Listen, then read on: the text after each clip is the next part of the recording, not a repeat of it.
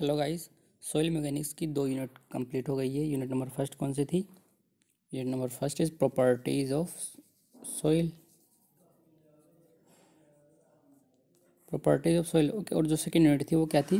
Classification soil, I think. Okay, आप देख लो playlist में जाकर के, क्लासिफिकेशन ऑफ सॉइल। ये दोनों यूनिट्स फिनिश हो गई है। आप प्लेलिस्ट में, वीडियोस में तो मत देखा करो। वीडियोस में तो क्या है, कभी कौन से लेक्चर उल्टे सीधे लेक्चर्स डले हुए हैं। जो भी चीज़ आपको देखनी है आप प्लेलिस्ट में जाया करो सब्जेक्ट वाइज, तो उसमें मिल जाएगी। क्योंकि जो भी वहाँ पर अपलोड हो रहे हैं उतने आधी पर्दी भी अपलोड हो रही है, कुछ कुछ उसके हिसाब से सारे कुछ अपलोड हो जाएगी। Okay, now we starting unit number third is effective stresses. अब देखो ये आगे जो भी यूनिट्स चलेंगे ना उनका आप ये नंबरिंग मत देना, क्योंकि नंबरिंग क्या है, सब में उल्टी सीधी डली हुई है। किसी में नंबरिंग कैसे है, किसी में कैसे। आप क्या है, सिलेबस के ऊपर थोड़ा, ये जो टॉपिक्स हैं उनके ऊपर थोड़ा कॉन्सेंट्रेट करना। ओके, ये थर्ड है इफेक्टिव स्ट्रेस। इफेक्टिव स्ट्रेस क्या होता है? काई सोइल की जो भी ग्रेन्स रहेंगी उनके ऊपर आपका हमेशा स्ट्रेस लगेगा। स्ट्रेस क्या होता है? स्ट्रेस होता है लोड अपॉन एरिया। ठीक है, तो देखो जो टोटल स्ट्रेस लगेगा हमेशा आपकी जो सोइल की ग्रेन्स रहेंगी उनके ऊपर जो टोटल लोड लगेगा वो कौन कौन सा, 2 तरीके का लोड लगता है। ओके, देखो कौन कौन सा लगेगा टोटल, उसको हम बोल देते हैं 2 तरीके का लोड होता है। मान लेते हैं ए प्लस बी। ओके, उसको अब दोनों को ऐड करेंगे तो वो एक टोटल लोड हो गया। तो टोटल लोड जो ए और बी क्या क्या होते हैं ये देख लो आप। At any given plane section in the soil mass total stress, stress होता क्या है? Load upon area is due to self weight of the soil. Okay, एक तो वो सेल्फ वेट के कारण लगेगा, तो ए को हम मान लेते हैं ए हमारा क्या है? Self weight. अब सेल्फ वेट भी 2 तरीके का हो सकता है। कौन कौन सा? एक तो खुद जो ग्रेन रहेगी सोइल की उसका मास, प्लस क्योंकि सोइल होती क्या है? सोइल क्या होती है? Grains, okay, plus some water. Okay, water तो उसमें रहता है। ये मैंने आपको जब स्टार्टिंग के लेक्चर्स थे उसमें मैंने बताया था, सोइल को आप कभी भी जो ग्रेन्स रहेंगी उनको कभी भी सोइल मत मानना। सोइल क्या होती है? वाटर का एडिशन होता है थोड़ा सा। ओके, तो जो सेल्फ वेट रहेगा, सेल्फ वेट क्या रहेगा? ए। ओके, और ए को भी मैंने क्या मान लिया? ए weight of the solid plus water. ठीक है, और एंड ये जो बी है वो क्या है? और due to the applied overburden pressure, और उसके ऊपर जो एक ग्रेन से दूसरी ग्रेन के ऊपर अलग से वेट लगेगा। जैसे ये कोई ग्रेन है, इस तरीके से ग्रेन है। ओके, तो इस ग्रेन के ऊपर नीचे एक तो खुद का सेल्फ वेट प्लस वाटर लगेगा, प्लस इस ग्रेन का वेट भी तो इसके ऊपर आएगा, तो एक ओवरबर्डन भी लगेगा। यूनिफॉर्म रहेगा वो सबके ऊपर। ठीक है, तो दो तरीके के स्ट्रेस उसके ऊपर लगेंगे। ओके, समझ आ गया? Total stress is converted into two type. A is what? A is weight of solid plus water, and B is what? B is overburden pressure. ठीक है, अब देखो एक एक करके भी देखेंगे दोनों को, डोंट वरी। बस थोड़ी थ्योरी है वो देख लो, फिर डेरिवेशन वगैरह है, बहुत लंबा है। This total stress further consisting of the 2 different components, 2 अलग अलग कंपोनेंट्स में हमने इसको फर्दर कन्वर्ट कर दिया।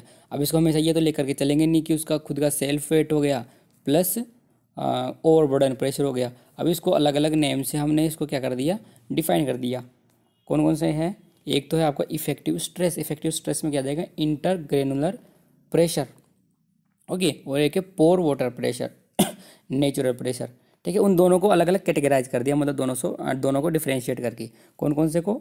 इन दोनों को। ओके, है वही चीज़, बट उसको अलग से समझने के लिए कैटेगराइज कर दिया। टोटल वेट को, ये रहा weight of solid and water and overburden pressure, इन दोनों को कैटेगराइज करके इन दोनों में कन्वर्ट कर लिया, effective stress and pour water pressure. अब जो भी आगे स्टडी करेंगे वो इन दोनों के डिपेंडेंट ही करेंगे सारी। ठीक है, तो यहाँ से एक आपको इंपॉर्टेंट बात है वो ध्यान रखनी है। बात क्या है कि आपको जो टोटल स्ट्रेस रहेगा, टोटल स्ट्रेस क्या रहेगा? इफेक्टिव स्ट्रेस प्लस पोर वाटर प्रेशर। ओके, इसको डिनोट किस किस तरीके से करेंगे? टोटल स्ट्रेस को हम डिनोट करेंगे सिग्मा से। ओके, इफेक्टिव स्ट्रेस को किससे डिनोट करेंगे? सिग्मा बार से। ओके, और जो पोर वाटर प्रेशर रहेगा उसको हम डिनोट करेंगे यू से। ठीक है, तो sigma is equals to sigma bar plus you, इसको ध्यान रखना, यू जाएगा आगे। ठीक है, अब एक एक करके इनके बारे में देख लो थोड़ा। इफेक्टिव स्ट्रेस क्या होता है?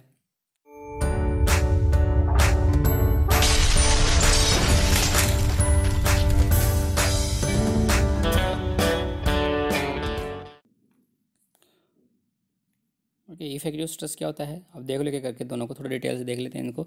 इफेक्टिव स्ट्रेस सिग्मा बार मतलब, okay, sigma bar it is the stress which is being transferred in soil मास। वही है जो मैंने अभी समझा है, वही है ये क्या है, आपके सोइल मास में ट्रांसफर होंगे बाय ग्रेन टू ग्रेन। मतलब आपकी सोइल अगर इस तरीके से है,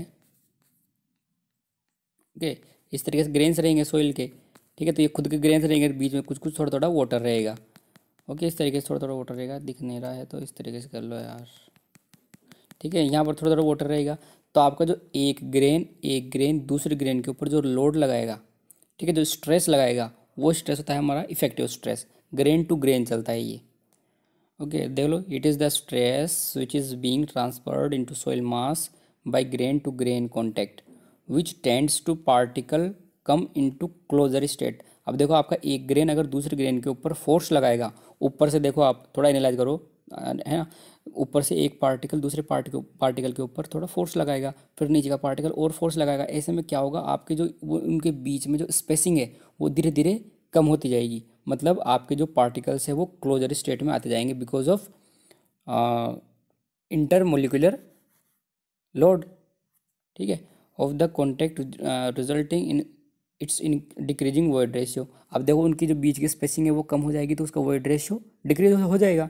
अब वॉइड रेशियो क्या होता है, वाटर कंटेंट क्या होता है, ये सारी चीज़ें आप जो प्रॉपर्टीज ऑफ सोइल है वहाँ से देखना, ओके, बहुत सारे लेक्चर्स हैं उनमें देखो आप, ठीक है, डिटेल से एक लेक्चर बाय लेक्चर देखोगे तो अच्छे तरीके से समझ आएगा, नहीं तो कुछ नहीं आएगा समझ, ठीक है। And mobilisation of the state strength, ठीक है, तो इफेक्टिव स्ट्रेस समझ आ गया क्या होता है, आपका ग्रेन टू ग्रेन लगता है, ग्रेन टू ग्रेन अगर आपके ऊपर उसके ऊपर फोर्सेज लगेंगे, लोड लगेगा, तो आपके जो बीच की स्पेसिंग्स है ग्रेन के बीच में वो धीरे धीरे कम होती जाएगी।